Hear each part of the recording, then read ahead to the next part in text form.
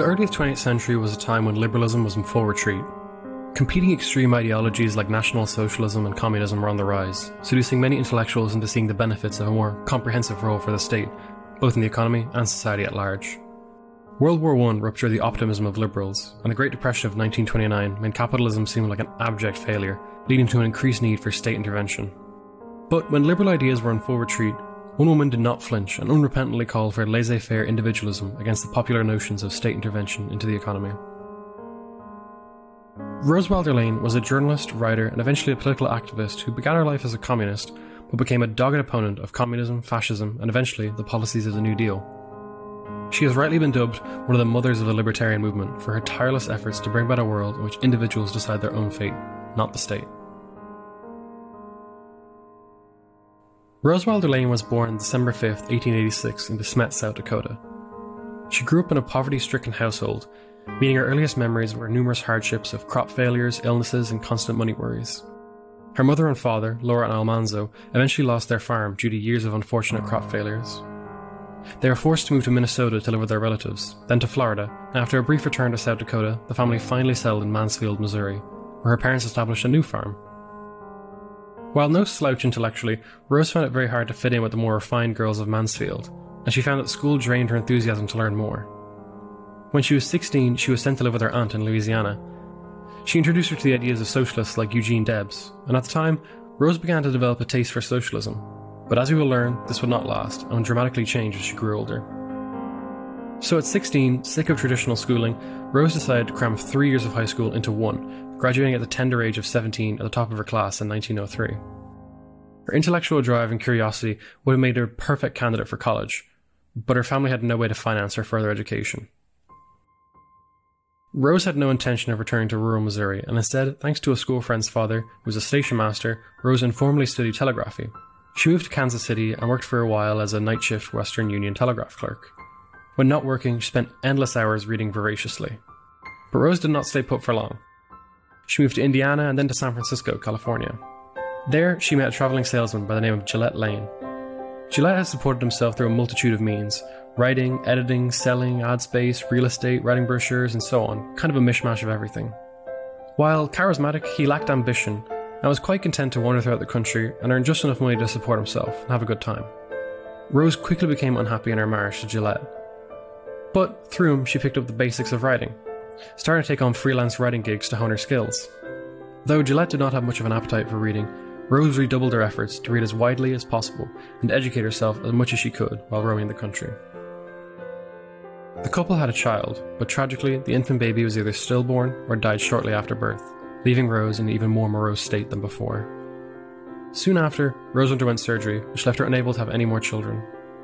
Rose became depressed and dissatisfied. She even attempted suicide using chloroform. However, she reported that she merely woke up with a headache and a renewed sense of purpose. Rose and Gillette separated and eventually divorced on decent terms. Through a friend, Rose accepted a job offer as an editorial assistant for a place called the San Francisco Bulletin. Originally, Rose was only meant to be a temporary employee until someone more qualified could be hired. But still, Rose quickly distinguished herself from other assistants, and a talent not only in editing others' work, but in writing her own soon became apparent. With the San Francisco Bulletin, she quickly began writing serialized romance stories and biographies of famous figures such as Henry Ford, Charlie Chaplin, and Herbert Hoover. Rose longed to see Europe and wanted to work as a reporter in Europe for quite some time, but circumstances got in the way of her travels. You know, World War I. But in 1920, she finally got an opportunity to travel Europe with the Red Cross, reporting on their relief efforts across the continent. Rose, along with a cadre of fellow journalists, travelled to Paris, Germany, Austria, Poland, Romania, Italy, Greece, Egypt, Turkey, Albania, Iraq, and a whole host of other countries I can't name right now. Rose imagined Europe to be this kind of great jewel of civilization, but then she was really disappointed by what she observed. Bureaucratic corruption, civil wars, lawlessness, runaway inflation. It left her not with the impression of a more civilized world, but a more barbaric world. At this point in her life, Rose was a communist at heart. After listening to a speech by the socialist writer John Reed in New York, she intended to join the party, but illness stopped her from entering, though she remained a communist despite lacking membership to the party. Rose had been a supporter of the Bolshevik Revolution in Russia, and chatted with fellow communists like then communist writer Max Eastman. But all this was to dramatically change when she visited the USSR, what is today known as Georgia, 4 years after the Bolshevik Revolution. A family hosted her in a small village that had always owned and worked property communally for generations. Though poor, the villagers were hard and skilled workers who were perfectly suited to the communist way of life. But one night, when having tea with one of her hosts, she was shocked when he predicted that there would be chaos and widespread suffering the more power was centralized in Moscow. Rose presumed she could educate this man, who was nothing but a simple farmer as she described him. She assumed that he had the mind of a peasant and could not grasp new ideas, and it was her job to convince him. After trying to explain the benefits of a planned economy, the farmer shook his head and simply said, "It will not work. In Moscow, there are only men, and man is not God. A man only has a man's head, and 100 heads together do not make one great head.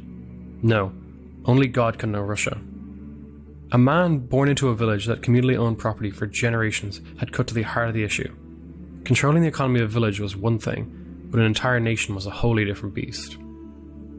In retrospect, this supposedly simple farmer aptly predicted the fate of the Soviet Union. Rose would later write that she came out of the Soviet Union no longer communist. She began to realize America was a nation that had a degree of freedom that no other nation had. She wrote that, like all Americans, I took for granted the individual liberty into which I had been born.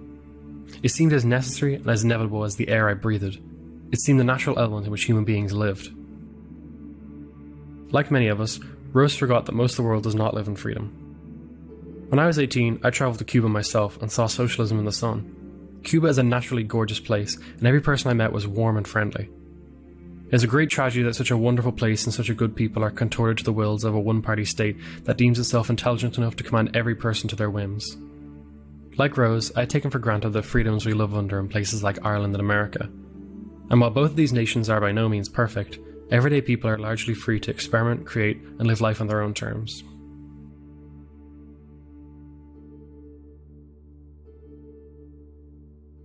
But enough about me. Back to Rose.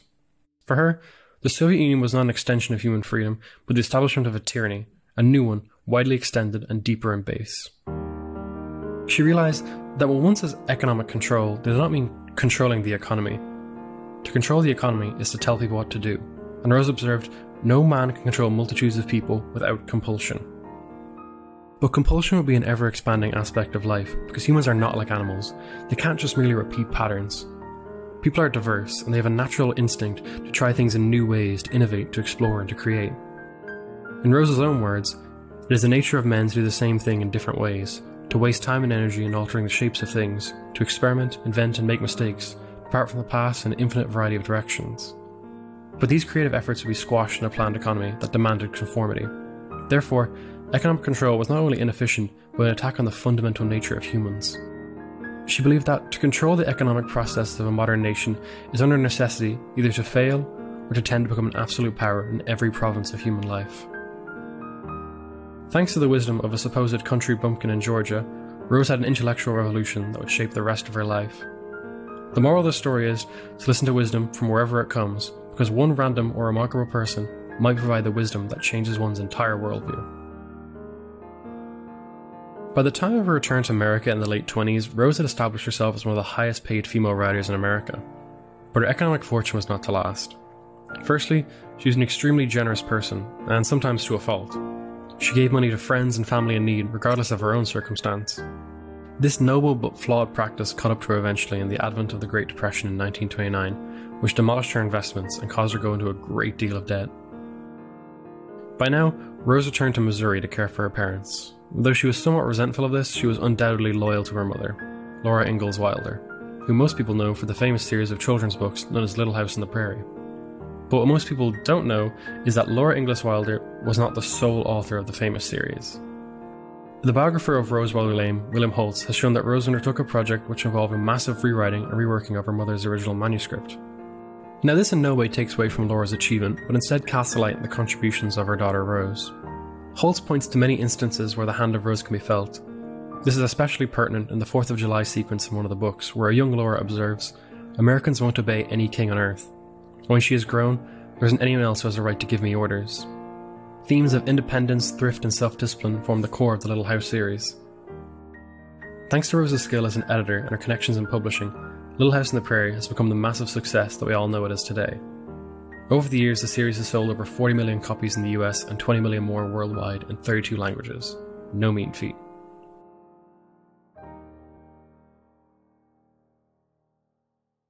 So far, Rose had been writing steadily for all kinds of outlets on a wide variety of topics. Still, as the Great Depression wore on, desperate politicians attempted to alleviate people's suffering through the New Deal, first started in 1933, which expanded the American government's scope and size to an unprecedented level. This was the catalyst for Rose becoming a much more politically involved person than she ever had been previously. By 1935, the former communist Rose had become an advocate of individualism and laissez-faire economics. She explained her newfound political ideology in a piece from March 1936 entitled Credo, where she wrote that representative government cannot express the will of the mass of people because there is no mass of people. The people is a fiction. Like the state, you cannot get a will from the mass, even among a dozen persons who all want to go on a picnic. In actual fact, the population of a country is a multitude of diverse human beings with an infinite variety of purposes, desires, and fluctuating wills. 3 years after Credo's initial publication, Leonard Read approached Lane about her essay. At the time, Leonard Read was known for his role as general manager of the Los Angeles Chamber of Commerce. But today, libertarians will recognize his name for establishing the foundation of economic education and his authorship of the famous essay, I the Pencil. Read was extremely impressed by what he saw at Rose, and republished Credo under the new title, Give Me Liberty, to a much wider audience. By 1942, an editor named John Day Company asked Rose to write a book expanding her short essay into more of a comprehensive philosophy. What Rose produced was her masterpiece, The Discovery of Freedom, published in 1943. Many great historians fall into the trap of discussing what kings, emperors, dictators, and a general assortment of great men have supposedly achieved throughout history. But Rose didn't. She saw no virtue in these overlords. Instead, she focused her grand sweeping history on ordinary people's efforts to secure prosperity, comfort, and ease for themselves and their families. Rose poses the question of why most of humanity lived in stultifying poverty for thousands of years. But then all of a sudden, over a few hundred years, colossal gains were made in the form of unimaginable technology coupled with unprecedented material prosperity. The answer for Rose is the title of the book, The Discovery of Freedom. Rose explains that every person has a kind of energy that powers spontaneity, creativity, and drive, and that each living person is a source of this energy. There is no other source. Individuals generate it and control it, nothing else. Therefore, governments cannot control and guide said energy, because they are a force outside of an individual. Strong centralized states, she argued, are based on the premise that an outside authority of some sort controls, or ought to control, individual humans. But this idea is built on what Rose calls a pagan faith in invisible authorities, almost fantasies. Energy can only be generated by an individual, not a person outside of themselves. Therefore, each person is self-controlling, and therefore responsible for his acts. Every human being is by nature free. The only system that can hope to harness the potential of human energy is to leave them free, to pursue their own goals without direction or compulsion.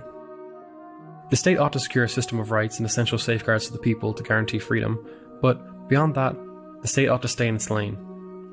Rose argued that this is a recipe for a free and prosperous society, what was created by the modern world. The expansion of prosperity and the massive growth of technology was not due to mechanical laws of nature or some form of determinism, but the realization of human freedom that had its fullest expression in the Founding Fathers' philosophy. Now, Rose by no means thought the founders went far enough. She felt that they only uncovered a mere fraction of human potential because they granted freedom to a small number of white men. But this began the process of freedom being spread to all peoples. While Rose wrote for a variety of outlets throughout this period in her life, I would like to focus particular attention on her time writing columns for the Pittsburgh Courier from 1942 to 1945. At the time, the Pittsburgh Courier was one of the most widely read black newspapers in America, pulling in hundreds of thousands of readers. Under the enthusiastic leadership of Robert Lee Vann, the Courier undertook what they called the Double V campaign, the two V's standing for the two victories, the victory against fascism overseas against the Nazis, and the victory against Jim Crow at home. The paper instantly caught Rose's eye for its sheer variety of perspectives. The Pittsburgh Courier was a beacon of diverse and often provocative thought that went against the grain of its time. Rose saw the Courier as an excellent opportunity to expound her vision of individualism to a wide readership, an opportunity that she firmly grasped with both hands. The result of these widely read columns then, but rarely read now, is one of the earliest efforts to fully integrate a philosophy of laissez-faire individualism with anti-racist attitudes. Her columns consistently stressed the real and authentic individual's importance over fallacious constructs like race and class. Rose even went so far as to call on Americans to abandon ridiculous, idiotic, and tragic fallacy of race, by which a minority of the Earth's population has deluded itself during the past century. She even went further and said that people should renounce their race and embrace individualism. But by no means was Rose falling into the age-old trap of being supposedly colourblind. She knew full well the state was rotten to the core, propping up racist institutions which further perpetuated racist attitudes and behaviour. Rose admitted before reading The Courier she had unconsciously believed in the myth of the black race being inferior to the whites. She genuinely believed that lynchings and racial injustice were restricted to isolated incidents.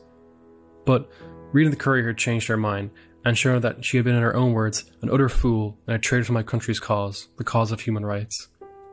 The humility she shows in admitting her wrongs is something we can still learn from today when faced with the atrocities of systemic racism and the subsequent denial of said atrocities by honest but misinformed and misguided people. Rose explained that from a young age schools taught white people that whiteness is the ineradicable mark of a superior race. Environment and training created a myth that white people willingly accepted without question. She recommended a remedy in spreading the message of racial justice and educating unwitting whites about their shortcomings. In her columns, Rose advocated for free market capitalism, but she was a very, very long way from liking the actual capitalists themselves. The so-called big boys of industry had done their fair share of damage to capitalism by profiting from political connections to secure profits through regulatory laws stifling competition. So why advocate for capitalism at all if capitalists have shown themselves time and time again to be such low characters? Rose argued, in a similar strategy to contemporary bleeding heart libertarians, that capitalism and free markets benefited the regular, everyday people, instead of the state-controlled economy the New Dealers proposed. For Rose, a free market economy was emphatically not planned by a few technocrats and not enforced by the police. It was instead the result of free choices of individuals. In response to the Great Depression, she advocated for reviving free mutual associations to alleviate poverty, which some might call today mutual aid. Similarly, in education, she argued for a decentralized system of education, in which parents could send their kids to all kinds of schools suited to different demands and incomes. In her final days of the career, she attacked zoning, which she believed stripped individuals of their legal right to live in their own homes, and instead really allowed them to occupy it. As a whole, while writing for The Courier, Rose did not dilute her laissez-faire beliefs. She opted for articulating her personal philosophy to its fullest while impressively integrating her developing anti-racist attitudes. Throughout her columns pervades a serious optimism about the hopes and futures of laissez-faire life, in where nearly everyone will know that all men are born equal and endowed by their Creator with inalienable rights. Throughout World War II, Rose was a staunch opponent of wartime restrictions and New Deal policies, but two events in particular brought her into the limelight. In 1943, a proponent of the New Deal and broadcaster, Samuel Grafton, praised Social Security and called for American teachers to educate German children about democracy. Rose quickly penned a very angry letter saying that if American teachers went to Germany, teachers would say, "We believe in Social Security," and then the children would ask, "So why did you go to war with Germany?" Rose argued that the first Social Security efforts were secured by the autocratic Bismarck and expanded further by Hitler. Rose stated that Americans don't want to be taxed for their own good and bossed around by bureaucrats. She was deeply suspicious of the economic elements of National Socialism that she believed were inherent in the New Deal. A post office worker read Rose's letter and brought it to the attention of the FBI office. A state trooper was dispatched to investigate Rose's activities, and when he arrived he began to question Rose, who was extremely obstinate towards him for obvious reasons. When the trooper said he didn't like her attitude, she responded, "I'm an American citizen. I hire you, I pay you, and you have insolence to question my attitude? What is this, the Gestapo?" After some more back and forth to the poor flustered trooper, Lane asked if the postcard was subversive, and the trooper replied, "Yeah." So Rose said, "Then I'm subversive as hell." Her second foray into the limelight protesting against the government were her efforts to become self-sufficient, living on her 3-acre farm in Connecticut. Rose opposed wartime rationing, arguing that if a person admits the government has the right to say what we can eat, she declared, there is no liberty left. So she raised her own animals, grew her own vegetables, and made her own jam. Her income was so low that she happily advertised she no longer had to pay taxes to the federal government. Following the publication of The Discovery of Freedom and the end of the Second World War, Rose never really wrote a big book again. She wrote new columns and essays, but no comprehensive magnum opus. From this point onwards, she dedicated herself wholly to creating a libertarian movement, a phrase she was possibly the first to ever use. She greatly admired the Freedom School headed by the eccentric radio commentator and businessman Robert Lefebvre, who later serves inspiration for the character of Bernardo de la Paz in Robert Heinlein's novel The Moon is a Harsh Mistress. Lane took a great interest in younger people. She believed the philosophy of individualism did not yet have its Plato. Rose bankrolled numerous people's education, including a young Vietnamese girl and an Albanian boy she had met with the Red Cross. The most critical relationship Rose had with the youth was Roger McBride. Rose was writing for the Reader's Digest, working closely with Roger's father, Bert McBride. Through Bert, Rose met the teenage Roger, and the pair quickly became close friends, with Roger calling her grandma and spending weekends helping her run errands and discussing political philosophy, history, and economics. He even invited Rose to his prep school to give a lecture, which supposedly flabbergasted the teacher, who had never met someone who taught like Rose. Roger grew up to study law and was eventually elected to the Vermont House of Representatives in 1962, becoming a libertarian gadfly, constantly proposing laws to cut taxes. Roger made history by being the first ever presidential elector in US history to cast a vote for a woman, when he voted for the Libertarian Party candidates of John Hospers for president and Tony Nathan for vice president. While for many libertarianism looked like it was a far cry away from ever being implemented, Rose had a great deal of optimism. In a letter to a fellow libertarian, she discussed how the climate of opinion was dramatically changing. Years before, few held libertarian beliefs, but with the establishment of new organisations and new writers coming to the forefront, Rose believed the future was actually quite bright. Lane stayed busy writing, travelling and lecturing, even reporting on Vietnam in 1965 at the age of 78. She was no layabout, that's for sure. In 1968, Rose died peacefully in her sleep at the age of 81. In her day, Rose Lane was a famed journalist, political activist and author. Today, her name is only really spoken about in libertarian circles, and even then, most people probably don't know a huge amount about her. But Rose Lane is one of the three founding mothers of libertarianism, along with Isabel Patterson and Ayn Rand. Credo, The Discovery of Freedom, and her columns for the Pittsburgh Courier all expound a principled, unflinching love of individualism to its fullest extent. Spontaneity, creativity, and the drive can only be harnessed, according to Rose, by leaving people to be free. But the lessons that we learn from Rose do not just stem from her intellectual oeuvre, but also her life. She was self-taught and self-disciplined woman who made something great of herself even when the odds were stacked against her in poverty. I personally greatly admire her change of heart on the issue of race and her honest and open discussions about the difficulty of overcoming her own prejudiced beliefs. Rose's writings came at a time when liberal ideas were at their lowest point. But her vision for a passionate future in which great ideas were ushered in not by governments, but by free and energetic individuals, set the foundation for the libertarian movement today. Thanks a million for listening. I hope you enjoyed this podcast, and if you did, you can subscribe on Apple Podcasts, Spotify, and wherever else you may listen to podcasts. Visit the website www.libertarianism.org to find more podcasts like this one. I hope to see you next time.